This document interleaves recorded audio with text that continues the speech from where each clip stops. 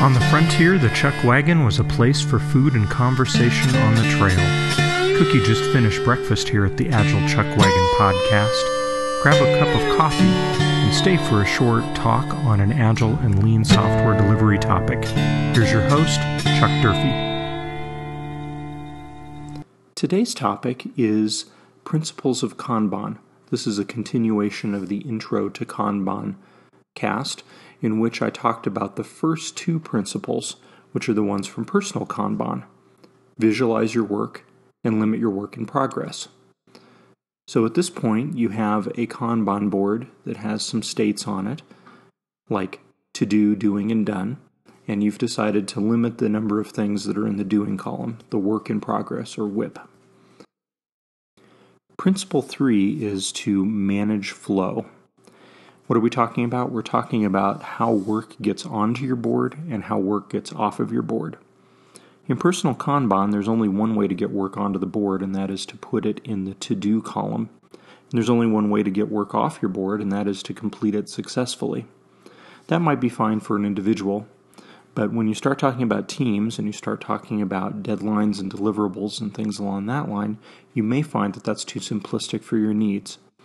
For example, you might find work that needs to be abandoned or canceled. Maybe the work's no longer required, or maybe you can no longer successfully complete the work as it was specified.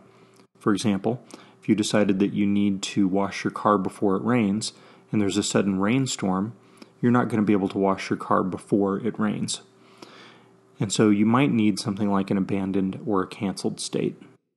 The point of this is to make sure that you understand how every piece of work can get onto your board, and every piece of work can get off of your board, and to make sure that everything that you do ends up on the board somehow. If you don't control your inputs to your board, you may end up doing work that isn't required or isn't being tracked. If you don't control how work gets off your board, well, you may lose sight of work, and it will cause problems when we start talking about some of the further principles. The fourth principle is my favorite. It is to make policies explicit. By policy here, I mean the rules that you follow for every piece of work that you do. That's important. Remember that Kanban is a lean process and we're trying to eliminate waste. And one of the largest pieces of waste is exception handling. So you want to try to limit the number of exceptions or the amount of special handling that you do of each individual piece of work. And that has some interesting consequences too. For example, you might find that your work falls into a few distinct categories. Let's take the post office, for example. They handle regular mail one way, they handle packages a different way, and they handle express mail a third way. Now, even though each of those different kinds of mail is handled differently, each piece of express mail is handled the same. Each regular stamped envelope is handled the same way, and so on. Those are called classes of service. And you can get into some interesting business scenarios with classes of service.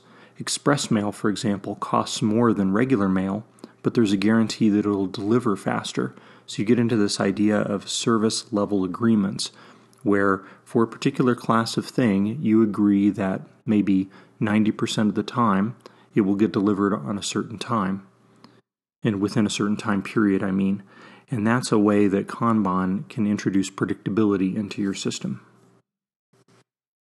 The fifth principle is to implement feedback loops. What does this mean? Well, we're just trying to figure out whether the system works or whether it doesn't work. And how do you figure that out? Well, you need to do some measurements to try to determine if or where your system is falling down. In lean manufacturing, this is pretty easy. There are a lot of controls that you can put in place. You can have your machines tell you when they're not working to tolerance and so on.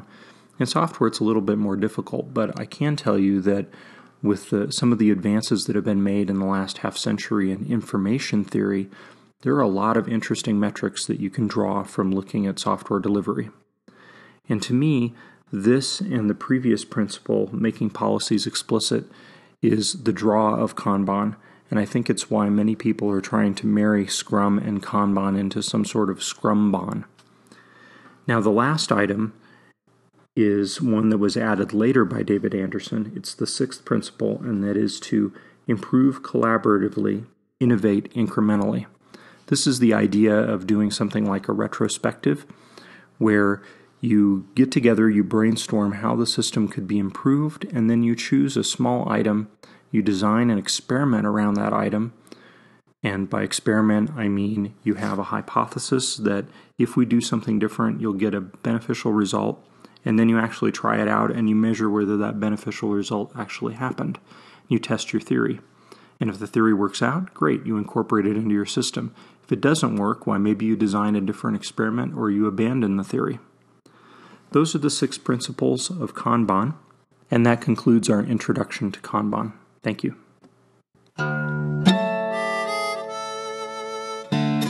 We're packing up the chuck wagon for another day in the field. Thanks for listening. Agile Chuck Wagon is a production of DurfWeb. Chuck Durfee is an Agile coach and software developer from Denver, Colorado, USA. Direct questions or comments to Chuck at his email, chuck@agilechuckwagon.com.